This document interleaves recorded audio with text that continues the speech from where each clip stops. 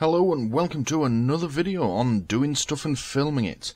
Now here's something I don't do very often. In fact, I don't know if I've done this exact thing before or not. A bit of a follow-up to one of my product review videos. Now, about, I don't know, a day ago now, at the time of recording, I had a comment on one of my videos on this Rolson toolkit that I bought. Now, my review at the time of this was somewhat mixed. I thought it was okay for the money, but it was pretty poor quality. I think I gave it something like 6.5 out of 10 in the end.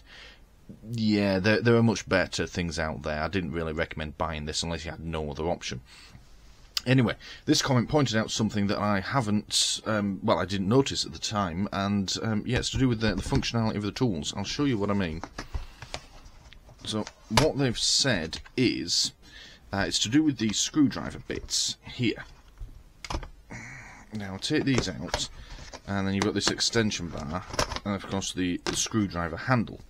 And what they said is, these, the little bits, fit there nicely. I think we covered that in the last one as well. It's magnetic, so they just sort of snap in place, and that feels reasonable in the hand. It's not too bad. And then you have this bit, this extension bar. Now that doesn't fit in there. Okay, not a big deal. That happens. It doesn't fit that way either. That's why you have this thing, AD, for adapter, I assume anyway.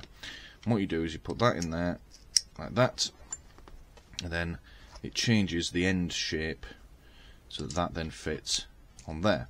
And it goes on with a click, and you can take it on and off. It's a bit wobbly, as you can see. There's a bit of play as you're doing it, but yeah, you're then using the extension bar. Now, if you were using the sockets like this, that works fine. Again, you know, the bit of play, but you could undo a nut or a bolt with that quite easily. You know, that's going to work. Problem is, however, you've got no way of attaching your screwdriver bits to the extension. There's no second adapter for it. Well, what are you meant to do with that? I mean, I did try. What you can do is use the smallest of the sockets on there.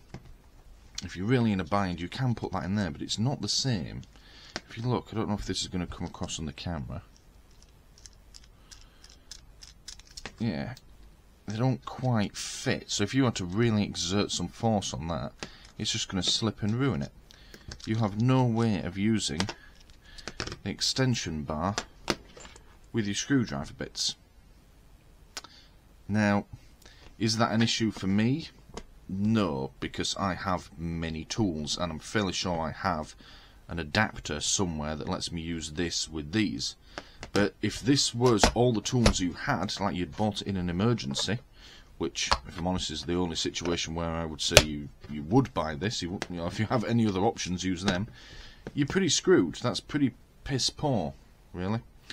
So, yeah, it's a good shout. I apologise if I get your username wrong. Jason Suresh.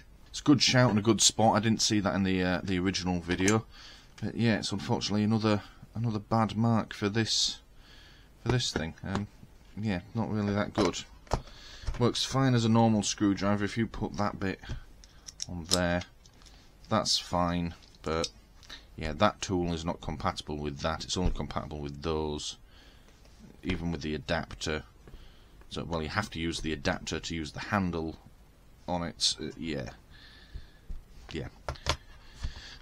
So I think in the original video I gave it a 5, but then the price point brought it up to a sort of 6.5. I'm going to downgrade that another point, call it 5.5. Must do better.